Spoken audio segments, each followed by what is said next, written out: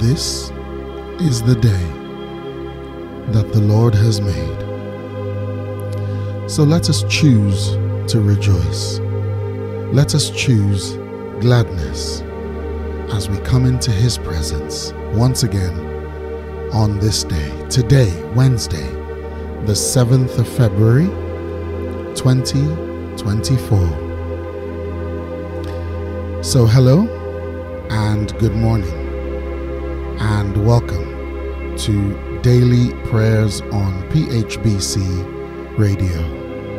I am Pastor Deji Ayoride. Welcome. I want to say welcome to those of you right across the UK, and welcome to those of you in Germany. And today we are seeing people in Belgium. I just want to remind you, tell you, encourage you, whether you're in the UK, Germany, Belgium, joining the prayer right now, the Lord hears you and the Lord sees you because He loves you. So welcome. Thank you for coming. It is our practice when we go to the Word of God. It is our practice on daily prayer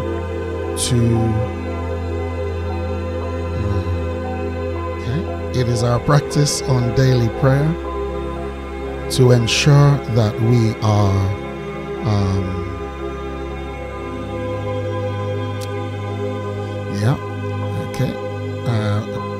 seems like we're having audio issues. It is our practice whenever we are on daily prayer to ensure that we do whatever we do is grounded in the Word of God. And so today we are going to do just that and go to the Word of God. The Bible verse for today, the Bible verse for now, comes from the book of Psalms, Psalm 97, which is Bible Gateway's verse of the day. Psalm 97, verse 10. Psalm 97, verse 10.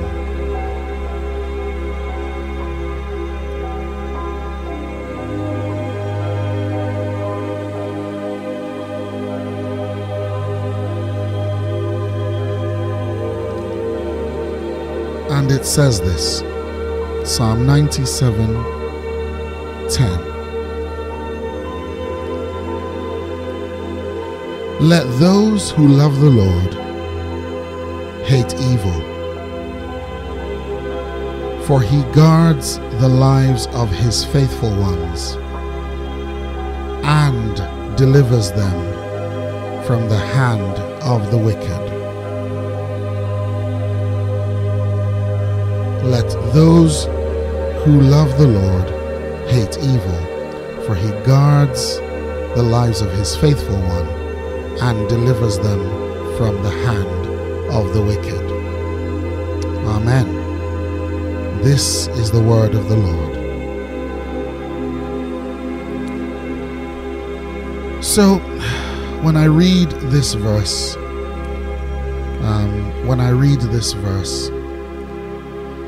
talking about those who love the Lord, and it is important that we hate evil. Particularly the second half says He guards the lives of the faithful ones, delivers them from the hand of the wicked. What is before you today? What is before you today? What are you facing? What battles are you facing? What challenges are you facing? Today's prayer is for the peace of God. And when I look at this text, number one, we love God, so we must hate evil. Fine. Because He guards the lives of His faithful ones. As we continue and persist in faithfulness, the faithfulness of God, as we continue to press into God, into the more of God, of who God is, pressing into the more of what God is doing. He is the one that protects us.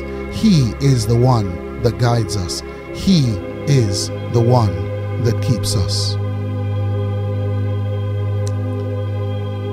And so that is our focus for today. Lord, keep me. The Bible talks about being kept under the shadow of his wing and being kept in his perfect peace. In the time we've been broadcasting, I also want to welcome those not just from the UK, Germany, Belgium, but also Netherlands and the United States. The Lord sees you and he hears you. So together at this time, one heart, one spirit, before the one true God, let us pray.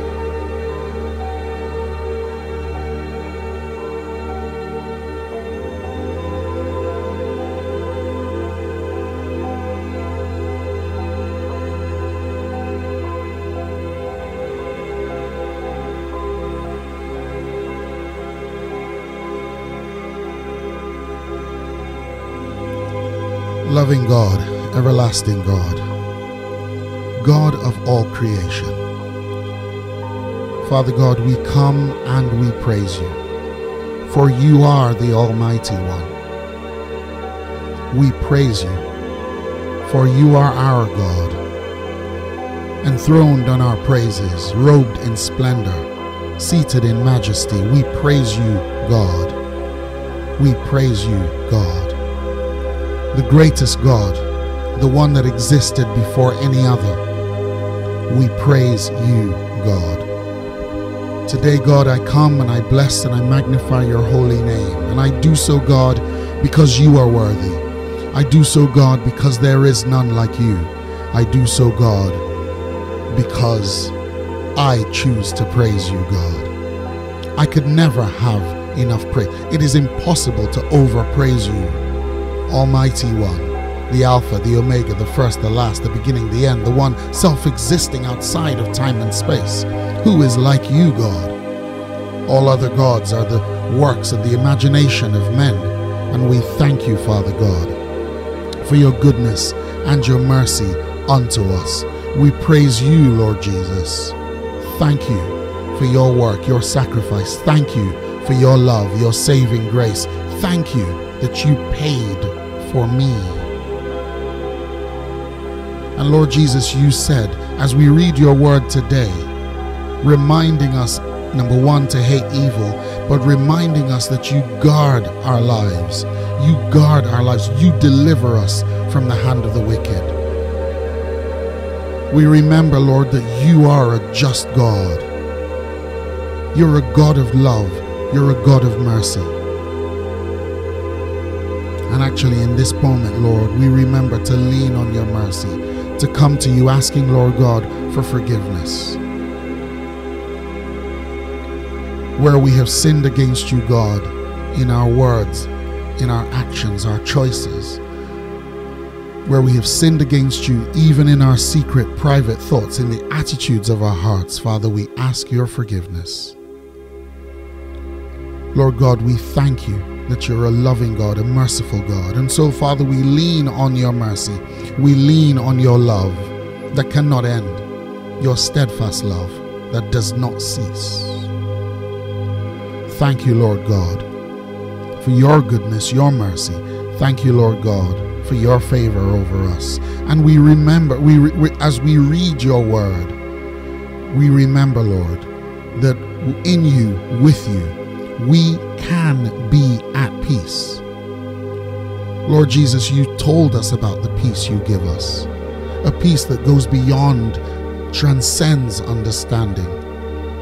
The peace you give us is not the world's peace. It's not the London peace. It's not the government's peace. It's not the peace our money gives us. It's not the peace the roof over our heads give us. And you said we should not let our hearts be troubled. So God, today we come in the middle of the busyness and the hecticness of our lives, in the middle of the 100 items on the to-do lists, in the middle of the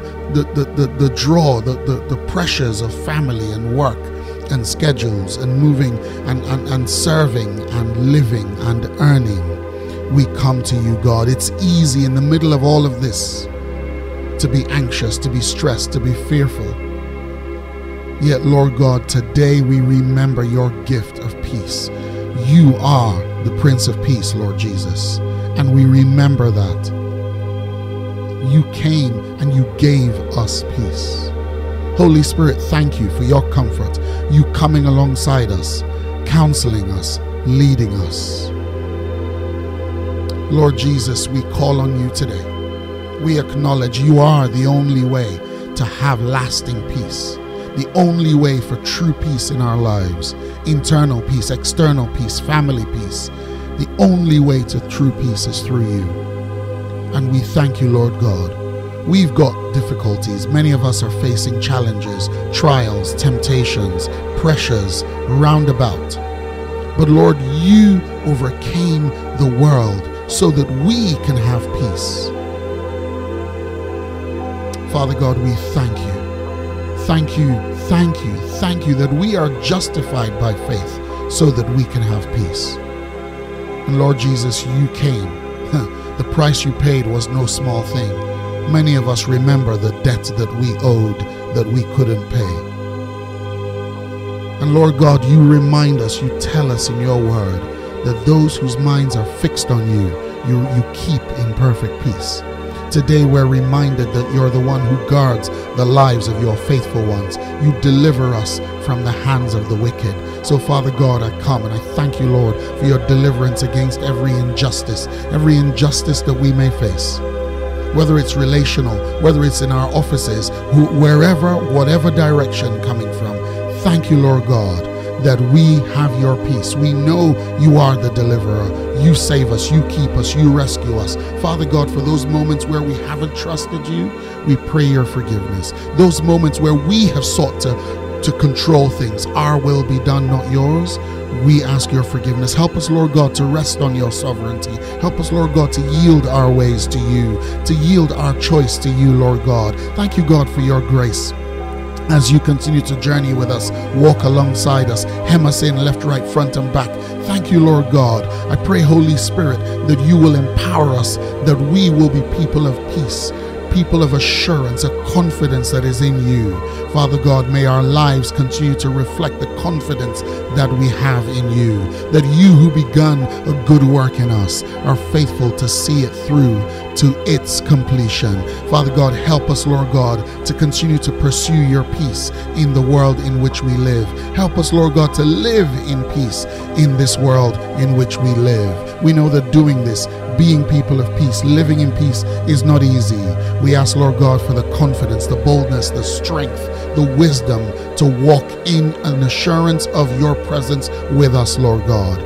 Because you are our shepherd, we have absolutely 100% of everything that we will ever need. So, Lord God, we thank you. We praise you. Whatever age or stage or stature, whatever part of our journey, Lord God, may we continue to see you and acknowledge you, Lord God, as we walk in your peace. And we give you thanks and praise, believing we've received it all by faith in Jesus on this day that the Lord has made. Amen. Amen.